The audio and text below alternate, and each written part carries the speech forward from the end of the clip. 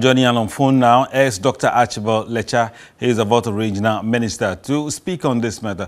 Good evening, Doctor, and thank you for your time. Well, I understand the line has dropped. We'll be working it out again to try and reach him out.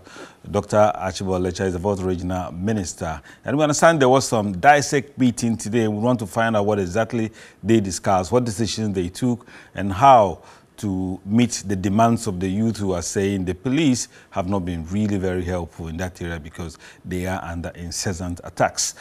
Let's see if we have Dr. Archibald Lecha now on the phone and to put a few questions to him and try and find out what exactly took place at the dissect meeting today. Good evening, Dr. Archibald Lecha, and welcome to News 360. Good evening to your viewers. All right, Doctor, I hope everything is well where you are. Yes, very safe. Great. We understand there was a dissect meeting today. What transpired at that meeting? Thank you very much. You know, we are all aware of what happened in Sogakope yesterday. At the end of the day, reason prevailed and everything was calm. So yesterday we asked the dissect to meet, and they were able to meet last night to review what happened yesterday and to brief us this morning. So we arrived in Sogakope this morning about 9 o'clock and had a very fruitful meeting with dissect. I was there with some of the members of the Regional Security Council. We had a very fruitful meeting. And then we decided to go and visit the bereaved family, the family of the young man who was shot dead Sunday dawn. So we went to the village not far from Sogakope. We were very well received. Everything was fine. And then we went together with the father of the deceased to the hospital to visit the widow who was injured during the attack, and also the little girl who had parents removed from her scar. So from there, we went to the crime scene. We wanted to inspect the crime scene, that the home of the deceased. Then we realized there was massing up of young people on motorbikes clad in red, and they were actually threatening, and very disorderly and not well behaved at all. So we retreated and went to the police station. From the police station, we spoke to the station officer, went to the district police command, the divisional police command, and then decided to have a meeting at the residence of the DC. So we got there, and the youth were demanding to meet with us at the assembly.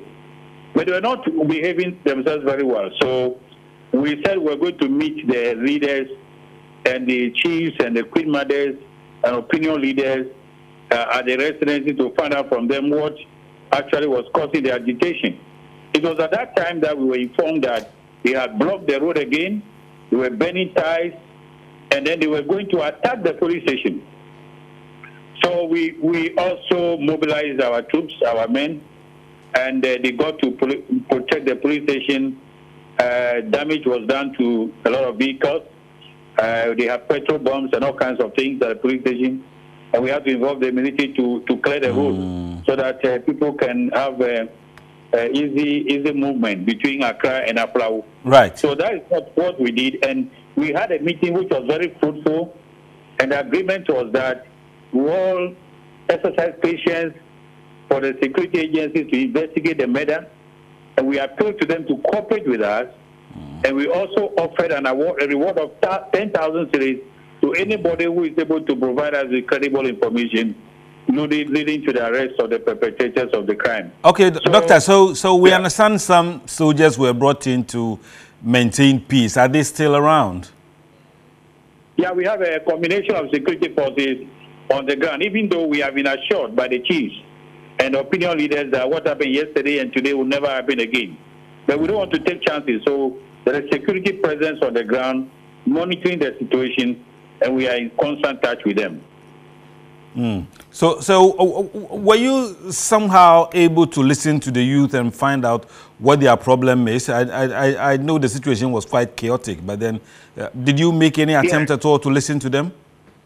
Yes, I made an effort. They were part of the meeting we held at the residency. And even they do address the press together with some of the leaders of the youth group. All right. So we are grateful, Dr. Archibald Letcher, Volta Regional Minister, speaking to us about the disturbances that happened over the weekend in the Sogakope area.